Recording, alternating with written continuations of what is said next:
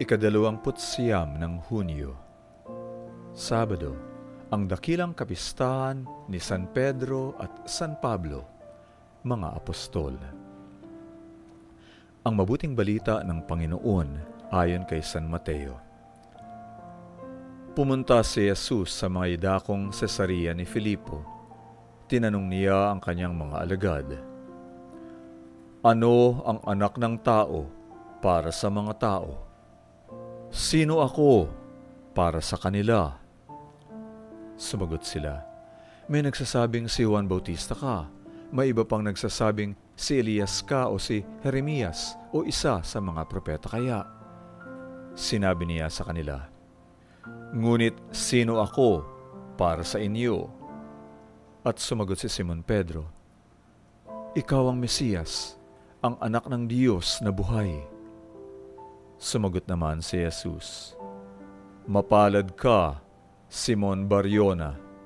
Hindi nga laman at dugo ang nagbunyag nito sa iyo, kundi ang aking Amang nasa langit.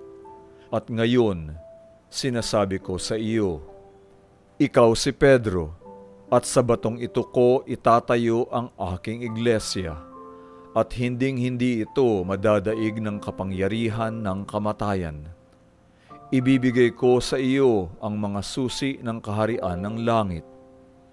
Ang itali mo dito sa lupa ay itatali rin sa langit, at ang kalagan mo dito sa lupa ay kakalagan din sa langit." Ang mabuting balita ng Panginoon. Pagsasadiwa. Sumagot naman si Jesus, "Mapalad ka, Simon Bar-Yona, hindi nga laman at dugo ang nagbunyag nito sa iyo, kundi ang aking Amang nasa langit."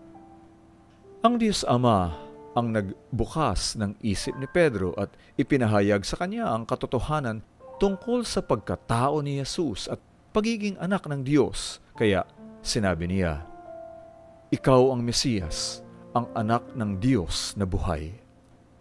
Ipinagkakatiwala ni Jesucristo ang iglesia kay Pedro at tiniyak sa kanya na ang kapangyarihan ng kamatayan ay hindi magtatagumpay laban sa kanya.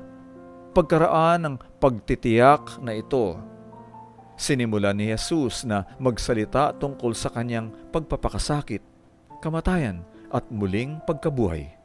Hindi nagustuhan ni Pedro ang pahayag na ito ni Jesus, kaya't pinagsabihan niya ito, "Huwag sana, Panginoon, hindi ito pwede." Bagamat binuksan ng Diyos Ama ang isip ni Pedro at pinili siya ni Jesus na maging sandigan ng kanyang iglesia, nagkamali pa rin si Pedro nang mag-isip siya ayon sa pamantayan ng tao. Mabilis ang kanyang reaksyon, ang iiwas si Jesus sa sakit at dusa. Hindi hinanap ni Pedro ang tunay na kalooban ng Diyos. Sa halip, ang sariling kagustuhan lamang ang pinairal niya.